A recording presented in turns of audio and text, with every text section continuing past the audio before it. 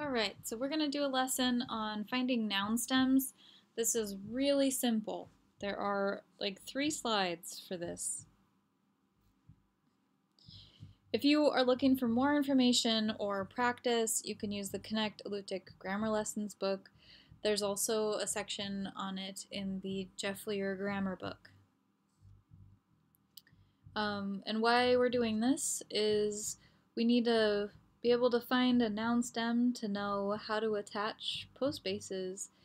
Many of our postbases use nouns, or nouns use postbases, so we need to know how to do this.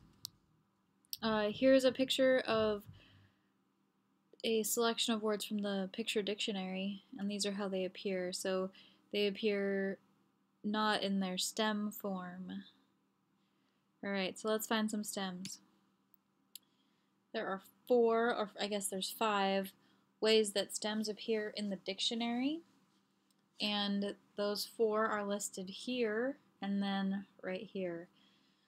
So if it ends in a Q in the dictionary, then the root or stem, which is, we're using it interchangeably here, so a root word or a stem are pretty much the same thing.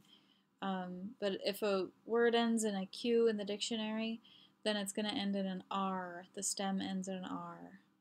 If the dictionary word ends in a K, then the stem will end in a G. If it ends in the dictionary in a TA, then the stem will end in TE.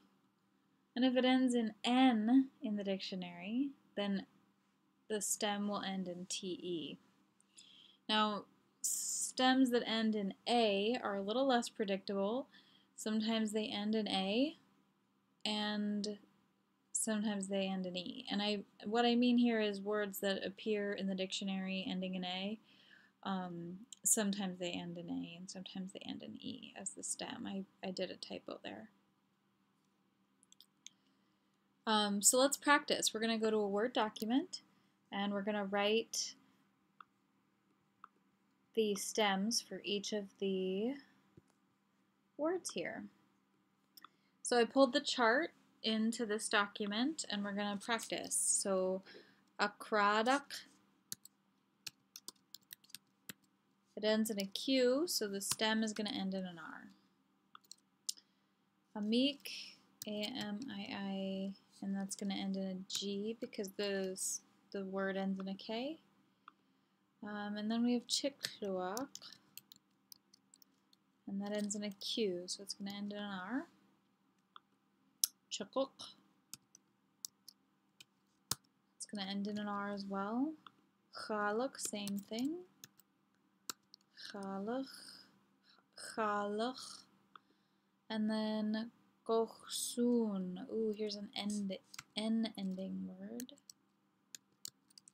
And that's going to end in TE. And then chutaista, T ending, TA ending.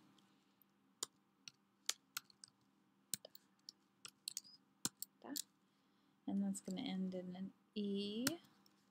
Okay. And then iralista. Iralista. Ends in an E. And then ikashluchsochta.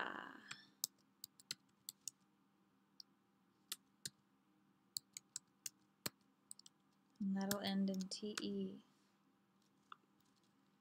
Alright, so I hope that was helpful for you. It seems like pretty straightforward. There's only 4 combos, and then an odd one. And those should help when we're putting together our postbases with nouns.